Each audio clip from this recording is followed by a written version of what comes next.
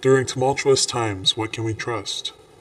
As our common pursuit and lifestyle rises in popularity, we find it reduced to short snippets of advertising, spectacular injuries, and predictably irrelevant jargon. When our senses of fear and guilt are played upon and co-opted by governments, corporations, and resort developers, who is to be believed?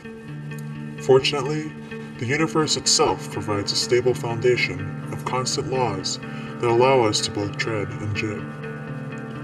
The first three may seem far removed, but be patient.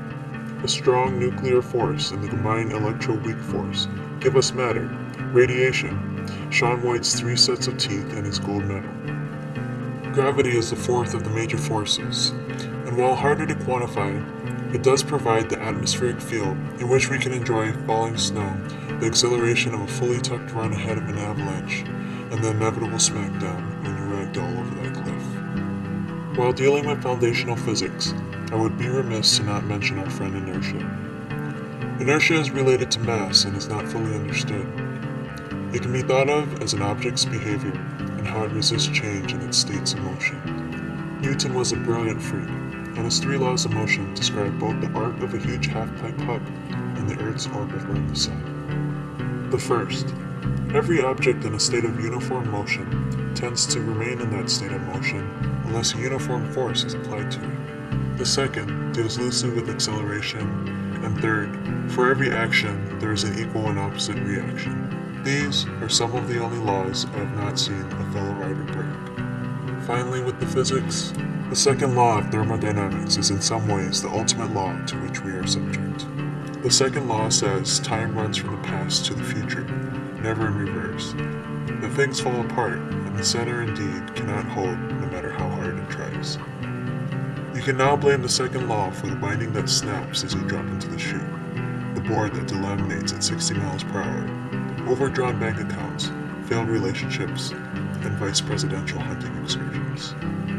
Many lesser physical constants make our lives both delightful and unbearable. On Earth, water exists in 3 states: liquid, solid, and gas. It boils at 212 Fahrenheit and freezes at 32 Fahrenheit. Our atmosphere transports vast amounts of water vapor from the oceans and dumps it as weighty paste or tasty powder. Our world doesn't get cold enough to precipitate carbon dioxide or nitrogen as it does on Mars in transit and Planet X. And, if global warming accelerates, we may have to head elsewhere to find ice and snow outside of large indoor riding facilities in Dubai and Tokyo. Have you ever noticed that most slopes of loose material are inclined at similar angles? Similar? No. Exactly? Yes. In our 1G gravity field, the natural angle of repose is 35 degrees, no more, no less. That means any loose material on a slope exceeding 35 degrees is primed for failure, something we all fear in the form of an avalanche. Should gravity increase, the angle of repose would decrease, and if gravity faded, the repose angle would increase. Take a few minutes, as I'm sure you can put your finger on lots of constants that influence and control us. Work with and obey the ones that matter. Constantly question the ones that don't.